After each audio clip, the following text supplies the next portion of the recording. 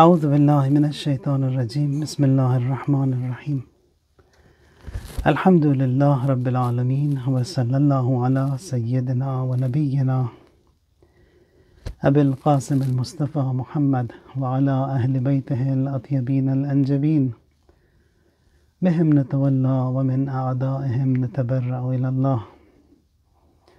اللهم كن لوليك الحجة ابن الحسن صلواتك عليه وعلى آبائه في هذه الساعة وفي كل ساعة وليا وحافظا وقائدا وناصرا وذليلا وعينا حتى تسكنه أرضك توعا وتمتعه فيها طويلا. اللهم صل على محمد وآل محمد. It is the day of Wafat and demise of al-Mu'mineen, Hazrat Khadija, Salamullahi alayha.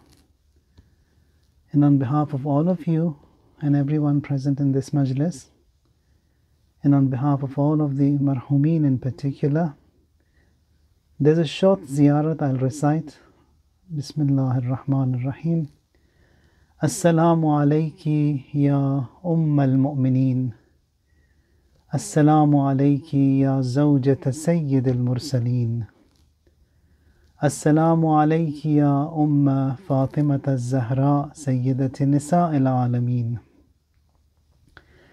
Assalamu alayki ya awwal al-Mu'minat. Assalamu alayki ya man anfaqat malaha fi nusrati Sayyid al-Anbiya wa nasartahu mastata'at ودافعت عنه الأعداء. السلام عليك يا من سلم عليها جبرائيل وبلغها سلام من الله الجليل. فهنيئا لك بما أولاك الله من فضل والسلام عليك ورحمة الله وبركاته. With reference to Hazrat Khadija, Salamullahi alayha, studying the history of religions, we see the names of a few women who have reached the Kamul, who have reached perfection. One is Asiya, the daughter of Muzahim, Maryam, the daughter of Imran, Khadija, the daughter of Khuwaylid, and Hazrat Fatima, the daughter of Muhammad sallallahu alayhi wa alihi wasallam. Now we have heard very little about their role, the effects they had in history and in their societies. For example, Hazrat Khadija, Salamullahi alayha, her title it is Malikatul Arab. Her beauty, her wealth, her title, like Sayyidatul Batha is another title that she has. But that what was famous was Malikatul Arab, meaning the queen of the Arabs, the queen of Quraysh, were the titles given to her. Now all Shias and the Sunni historians, they have reported, and there was no dignitary of Quraysh who did not seek Khadija's hand to get married to her. Among them is Utbah, Shayba, and Abu Jahl as well. They went to seek her hand to marry her, and she rejected all of them. Now when she got married to Rasulullah sallallahu alaihi wasallam, all the women of Quraysh, they boycotted her.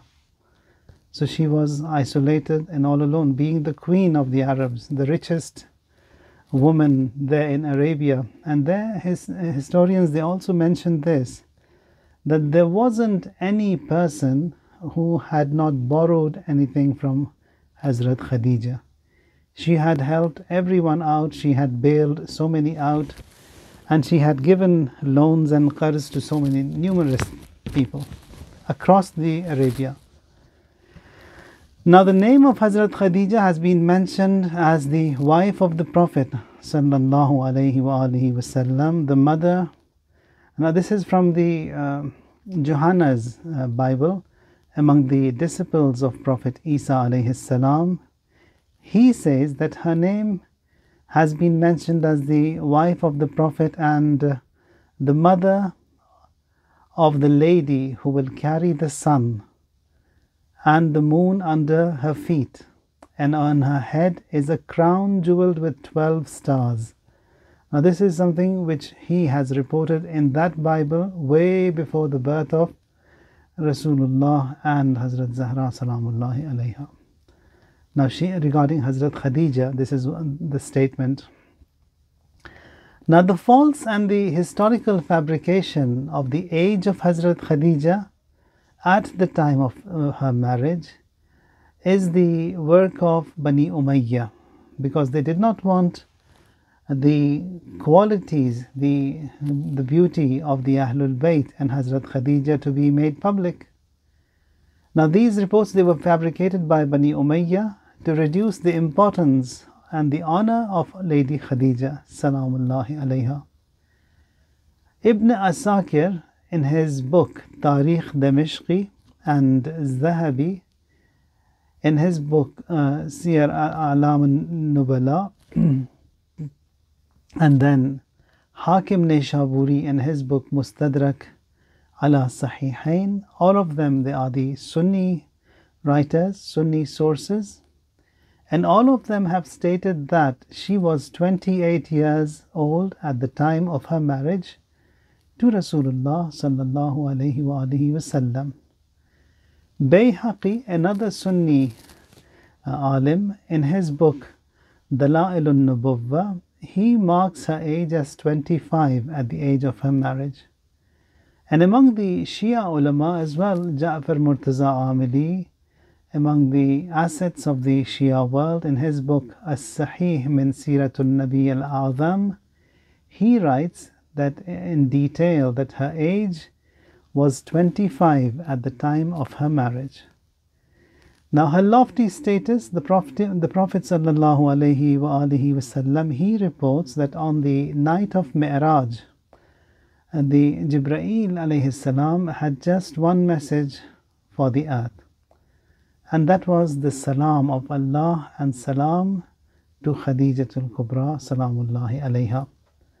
So in every phase of her life, the apostle, he lauds, he praises the greatness and the honor of Hazrat Khadija alayha salam, and he sallallahu alayhi wa alihi wasallam says that Islam, it got established and was formed by the hard work and the sword of Amirul Mu'mineen Ali alayhi salam and the wealth of Khadija salamullahi alayha.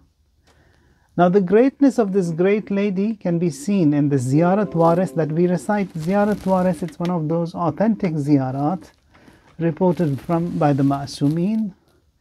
There we say that Assalamu alayka yabna Khadijat al-Kubra. And then when we come and talk about the next statement, we say Ashhadu annaka qad kunta fil aslab al-shamikha wal arham al-mutahhara.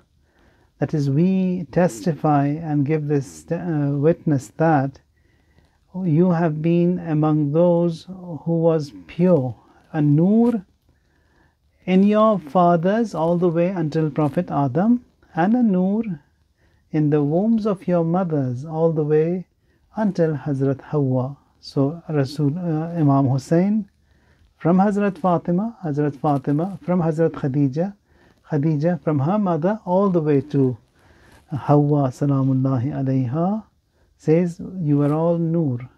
No pollution, no contamination whatsoever from the era of ignorance polluted you, contaminated you. This is what we witness. Now such a high status she has that the Prophet sallallahu alaihi wasallam has said that she is one of the four ladies of the heaven. Now the fabricators of history, they have tried a lot to remove her name from history. The more we study history, it opens up further windows to her greatness and sanctity. Now this is first of all from the Bani Umayyah clan, and also from the wives of the Prophet as well. There was a lot of jealousy towards Hazrat Khadija salamullahi alayha. That many a times, inshallah, we'll talk on that as well with some of the quotes, When Abu Abdullah al-Hussein, 40 years after Rasulullah, when he's traveling to Karbala, he comes to the grave of Hazrat Khadija, and there he offered a 2 rakat prayer, and he gives the 2 rakat hadiyah to Hazrat Khadija. There he cries a lot. There he addresses saying, Ya Ummah, cries a lot. Rasulullah sallallahu alayhi wasallam as well, 10 years, 13 years, that is, he lived for about 13 years after Hazrat Khadija. He lived, so he also used to come to the grave of Hazrat Khadija. There he used to cry as well. So Ahlul Bayt, they exalted her a lot. Rasulullah exalted her, honored her grave. Likewise, Abu Abdullah al-Hussein also honors her grave, just like the Prophet. And she was a partner in every aspect with Rasulullah sallallahu alaihi wasallam. That the Prophet says that no Prophet was hurt as I was. And in this, Hazrat Khadija also is a shareholder, is a partner with Rasulullah in all the pain and the torture and the harm that was given to Rasulullah. To her also it was the same. Although she was such a mighty lady with all that greatness and the wealth that she has, despite that, the people of that time, they hurt the Prophet, they abandoned her, and they also hurt her as well. Now, the statements that we have from Rasulullah regarding Hazrat Khadija salamullahi alayha, says the Almighty many a times, by the presence of Hazrat Khadija, He extends His pride to the angels, that this is my servant, this is the lady who I am proud of. That is how Allah, He boasts before the angels. Now the Prophet, he says that she had faith in me whence everyone else denied me. She certified me whence everyone else rejected me. She gave me her wealth when everyone else abstained me. And then through her the Almighty Allah gave me a child, and that is Hazrat Zahra salamullahi alayha.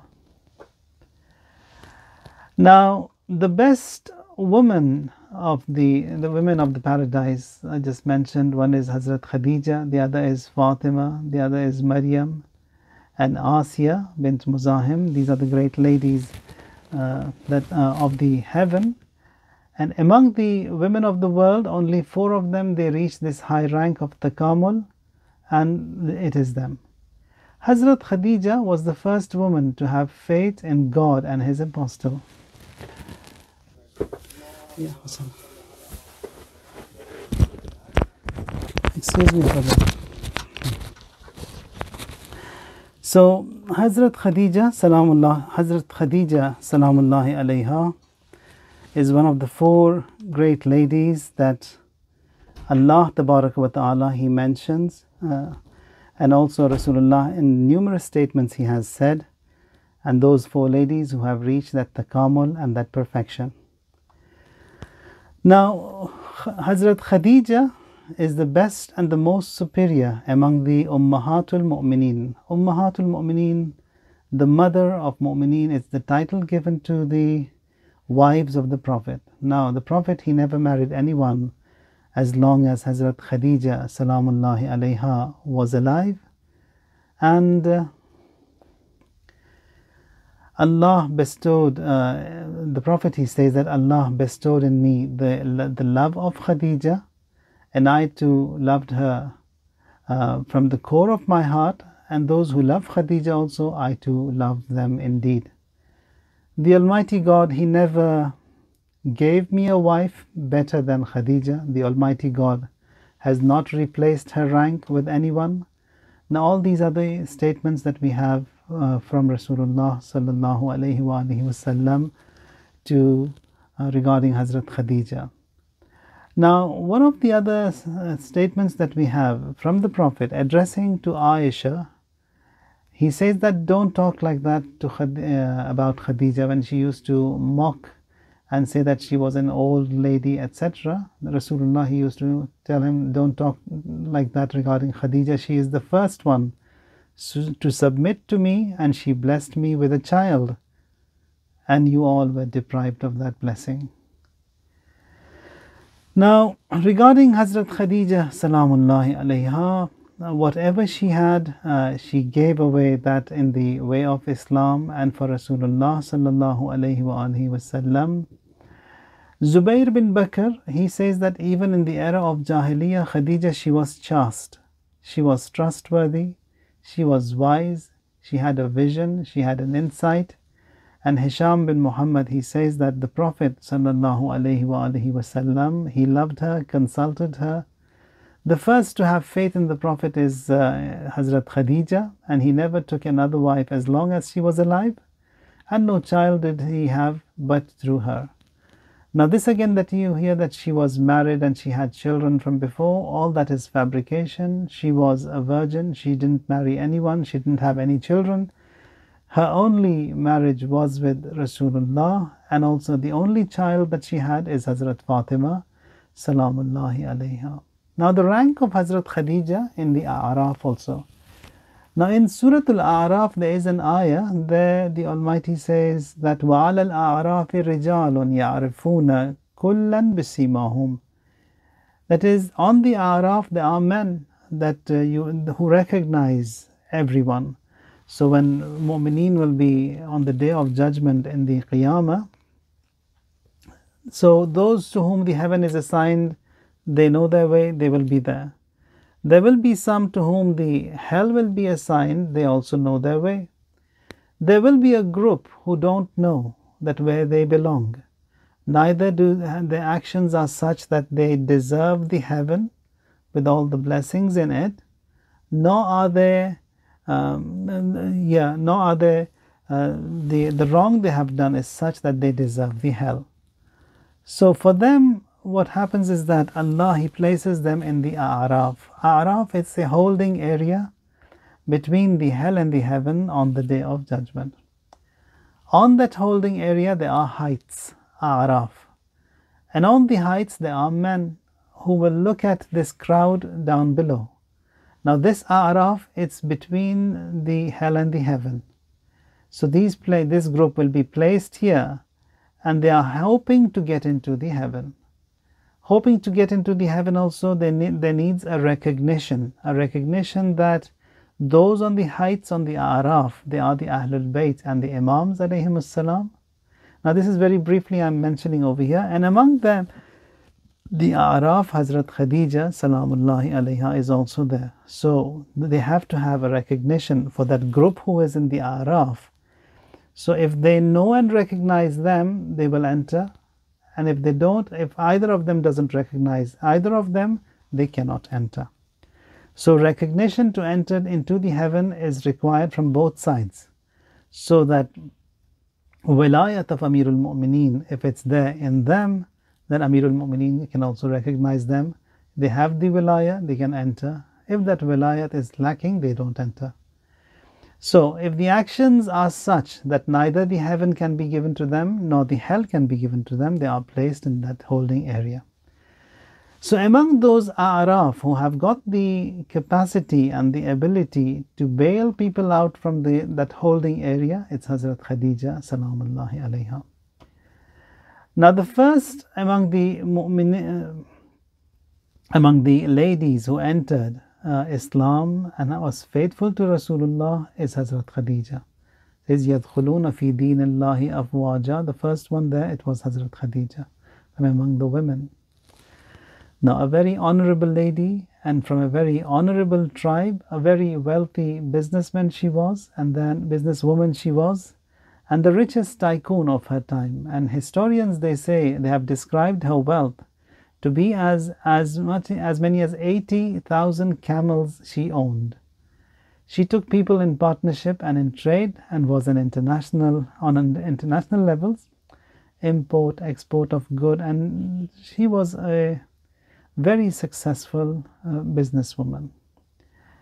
She was the mother of the orphans. That was another title that was given to her, that she looked after the destitute and the needy. She had the desire to marry Rasulullah sallallahu alaihi wasallam. Abu Talib alayhi salam was a poor man, but great and very highly respected among the tribes. He saw that his nephew Muhammad sallallahu alaihi wa alihi wasallam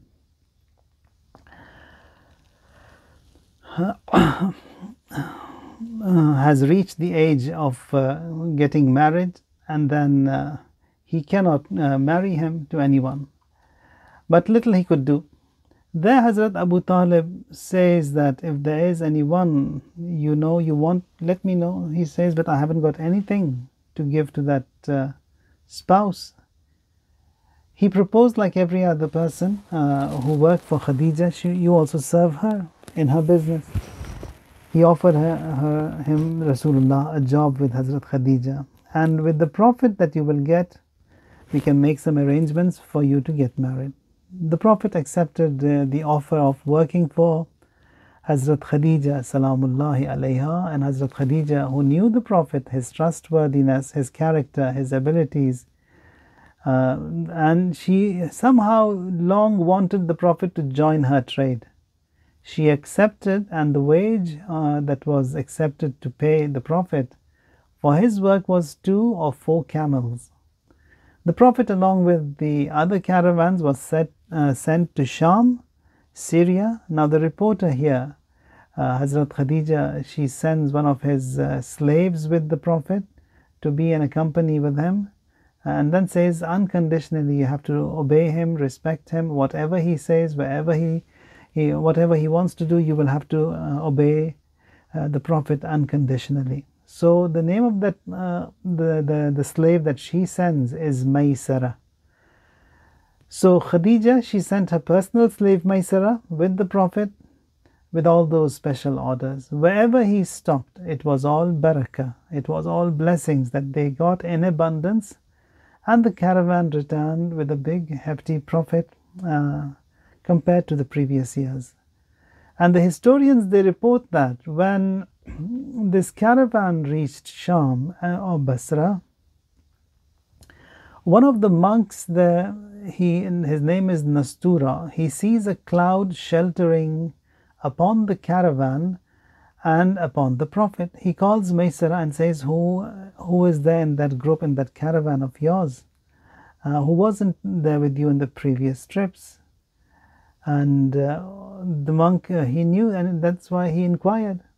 The signs that he saw, the cloud sheltering the caravan, and also then he sees that the Prophet, he goes and rests down under a tree. And there when he inquires, and he says that definitely he is a Prophet, because no person sat under that tree but a Prophet, and he is a Prophet. So he was the first person to say that, and Maysara wanted somehow to get to his destination, to Mecca, and give this message to Hazrat Khadija. And on his way back, he counts and sees that the Prophet, they have gained this in this trip. It's huge. And again, in addition to that, Nastura, the monk, the good news that he had given, Maysara, he reaches the destination, and Hazrat Khadija also sees that there's a cloud sheltering and shadowing over this caravan. When Maysara comes and gives the news about the monk and the Prophet they had gained in this business, in this trade, she says that I want you to take him to different parts of Mecca. Just want to see if the cloud follows the Prophet or not. She sees that the cloud is following wherever he goes. It wouldn't leave him. The desire to marry the Prophet in Hazrat Khadija increased, and it intensifies. And then Hazrat Khadija, she freed this Maysara for this good news that he gave, and all the Prophet that he brought with him after this trip. And she has the desire to marry Hazrat Khadija, Rasulullah sallallahu alayhi wa alihi wasallam. She approaches the Waraqa bin Nawfal, and one of the dignitaries of Quraysh, and then she asks and proposes to get married to Rasulullah sallallahu alayhi wa alihi wasallam, that he accepted. And the aqd, the nikah, was recited by Hazrat Abu Talib alayhi salam. And the mahr also that was specified for this marriage was 500 dirhams or 20 camels. That was the mahr that was set by Abu Talib alayhi salatu wassalam. Now all this beauty and all that she had, Hazrat Khadija, she sacrificed all of that for the Prophet. On an occasion when the Prophet comes to Hazrat Khadija and says that, the Prophet, he couldn't say that, he was in need of funds. But somehow she understood that he is in need of funds. She instructs the slaves and the maids to bring whatever is in the storage or whatever that place was, the bags of gold and silver to place before the Prophet. And the Prophet also was shy. She just says to those maids and slaves to just keep on piling them. Whatever he wants he can have, whatever he wants he can take. Says so much she brought and so much she placed before the Prophet that they couldn't see one another. There was a big wall of all these bags of gold and silver coins that were placed before the Prophet, that she sacrificed everything for Rasulullah sallallahu alaihi wasallam.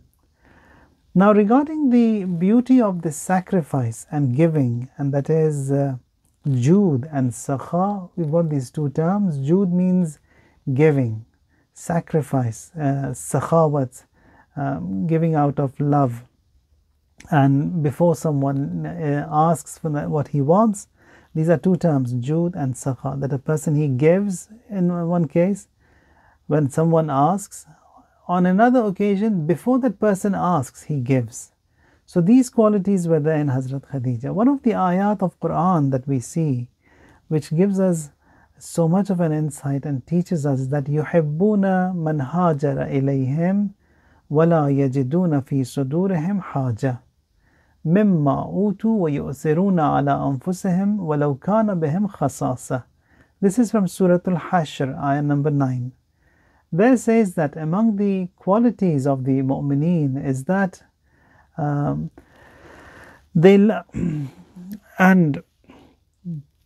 among the qualities of the mu'mineen is that, and in the faith before them, they love those who have fled to them, and they do not find in their hearts a need of what they are given, and prefer them before themselves, though poverty may afflict them. So they may be in need, but then before the person says something, they give away. Now these talks about the generosity can be seen in Medina quite a lot when they supported the Muslims when they moved from Mecca. So when they came from Mecca to Medina, Muslims were very poor. They didn't have anything. So it was the people of Medina who supported the Muslims who have come to Mecca. So the Muhajir, the Ansar, they shared their belongings with the Muhajirin. They gave superiority to them. Even the war booty, the ghanaim that they got, they never took it for themselves. They gave it to the Muhajirin, the immigrants who have come. So they preferred the immigrants or the outsiders. They preferred the guests more than over themselves. So this beauty was never seen in history before, nor after that Allah, He reveals an ayah that these people, they are such selfless and such giving and generous that they don't even look into their own self, although they need it. Now the renowned Mufassirin such say that this beauty was never seen in history of mankind, that although they were in need, they gave away out of love all that they had. Some riwayat say that the number of Muhajirin serving were less than the Ansar. As a result, there was a dispute among the Ansar as well. They wanted to compete in helping the Muhajirin. The Ansar, there was a dispute among them. So it was the beauty in the Ansar that the Almighty liked it, He praised it, and this ayah was revealed. So giving, it's one of those beautiful actions and traits. In Islam, it is by giving a person grows. Even the wealth, it grows by giving. In the capitalistic or the materialistic system of faith and belief, they think that by giving, wealth decreases. Here it's the other way around. If someone wants an increase in his wealth, in his income, barakah, khums has to be given. zakat has to be given, sadaqat have to be given. So all these charities and alms and dues and funds and all that we have, that is in a way protection of the wealth and also protection of health and also increase in that wealth. Because for Khums Ma'asum, he says that when you pay that 20% of your saving, we guarantee that 17 folds of whatever you have paid will return to you. Not only that 20%, 20 multiplied by 17, that much is going to come back to you. The same thing is with zakat. Otherwise, when khums and zakat are not given, that wealth, it just goes away. Somehow it is lost. First, and a wealth in which khums and zakat haven't been paid, it is haram to use it because it's contaminated with haram, because that khums hasn't been paid. It is unlawful even for the person who says it's mine, he cannot even use it. So khums is paid, zakat is paid to purify that wealth, for you to be able to use it lawfully, and also it returns in many folds when a person pays those khums and zakat. The other ayah that we have in Quran that talks about this generosity and giving is that وَيُطْعِمُونَ الطَّعَامَ عَلَى حُبِّهِ مِسْكِينًا وَيَتِيمًا وَأَسِيرًا. And they give food out of love for him to the poor and the orphans and the captive. So reported from both the schools of thought, that is both the Shias and the Sunnis, that Allama Amini in Al-Ghadir, he says 34 from the most famous Sunni ulama have reported this incident, that this surah was revealed in the honor of the Ahlul Bayt alayhimus salam, Ahlul Bayt of the Prophet sallallahu alayhi wa alihi wasallam. The Almighty, He such liked this benevolent giving trait of the Ahlul Bayt alayhimus salam, that He has an address special as He addresses them, the Ahlul Bayt, as the special servants, as the abrar, as the noble, the righteous, the good. So, وَيُطْعِمُونَ الطَّعَامَ عَلَى حُبِّهِ, out of love, they give away to those, the orphan who is in need, the beggar who is in need, and the captive who was in need. Now here the captive also, it isn't, the captives there, it was from not even a Muslim. So they give away selflessly, generously for them, and Allah also liked that trait, and for that also He revealed a complete surah in honor of the Ahlul Bayt alayhimus salam. So this giving is important, and in giving also we have to see that if it is given for the sake of God, and that is with ikhlas, there a lot will return. In the dua that we had for this day, we said, Allahumma habbib ilayya fihi al-ihsan, that Allah in this month make me love goodness and ihsan. وَكَرِّهْ إِلَيَّ فِيهِ الْفُسُوقَ وَالْعِصْيَانَ, and make me dislike corruption and disobedience. وَحَرِّمْ عَلَيَّ فِيهِ السَّخَطَ وَالنِّيرَانَ, bar me from anger and from the fire, by your help, O helper of those who seek help. So in this dua also, we see that we ask Allah that this giving trait, it's one of those beautiful traits that every one of us has to have. And infaq is وَأَنْفِقُوا فِي سَبِيلِ اللَّهِ. In the way of Allah, you have to give. You have to give. And that giving also, if it is for God, ابتغاء مرضات الله, there it carries weight. Allah accepts, and He also will give a lot of barakah to you here and in the hereafter. So giving is important. Now that we all have to give, if it is giving for Allah, it has that positive effect. If God forbid it is to show and it is for riyah purposes that others they see, here the Almighty also will not accept. He says, you did it for someone else, go ask that someone else to give you the reward. You did not do it for me. If it was for me, I will reward. وَمَثَلُ الَّذِينَ يُنْفِقُونَ أَمْوَالَهُمْ ابْتِغَاءَ مَرْضَاتِ اللَّهِ, the example of those, the parable of those who give away and who spend in the way of Allah for the sake of Allah to seek His pleasure and contentment, they have a high and a lofty position. بَلَى مَنْ أَسْلَمَ وَجْهَهُ لِلَّهِ وَهُوَ مُحْسِنٌ فَلَهُ أَجْرُهُ, says that someone who was faithful and who gave away qurbatan ilallah, for the sake of Allah, and he was good, فَلَهُ أَجْرُهُ عِنْدَ رَبِّهِ. The reward he would get is with God, with Allah the Almighty. What is it? The reward is with Him. At the same time, He says, وَلَا خَوْفٌ عَلَيْهِمْ وَلَا هُمْ يَحْزَنُونَ. No fear they have to have. And لَا خَوْفٌ عَلَيْهِمْ وَلَا هُمْ يَحْزَنُونَ, and they will not be in grief also in the Akhirah.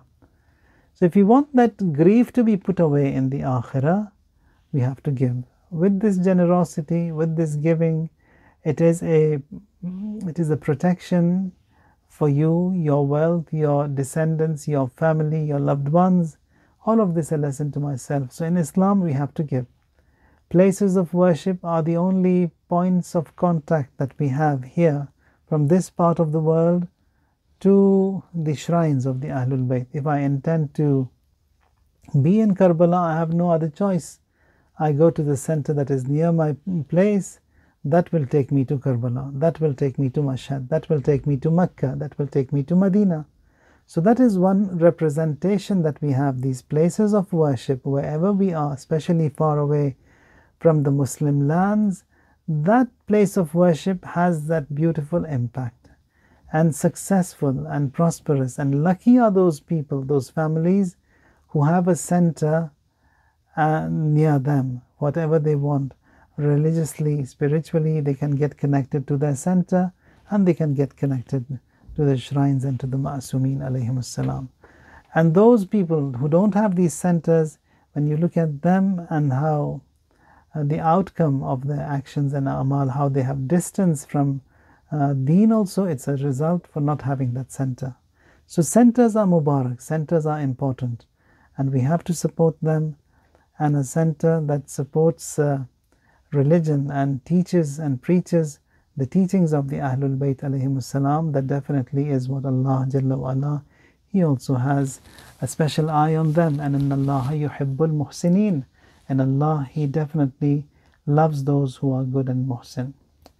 May Allah Jalla wa Ala help us understand these beautiful sayings of Ma'asumeen alayhimus salam, and by Hazrat Khadija salamullahi alayha, this great lady who sacrificed everything for Allah Tabaraka wa Ta'ala in the last years of her life in the Shi'b Abi Talib. She was there for, Muslims were there for 3 years, and it was the wealth of Hazrat Khadija that was helping them to suffice, to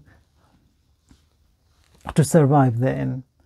Now, in the last days of her life, it was the month of Ramadan, her health deteriorated, and this rich and that wealthy Khadija, she doesn't have anything left.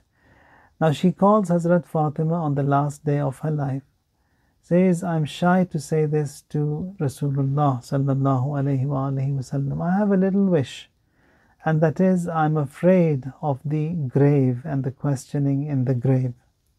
Now someone who has sacrificed everything in her existence for Rasulullah, she says that I'm afraid of the grave and the questioning in the grave. My request is that to comfort me, ask your father to give her, to place that, to wrap me in that abba in which he got his first wahi from Allah Tabaraka wa Ta'ala. Hazrat Zahra, she's 5 years of age here. She comes and delivers the message to the father.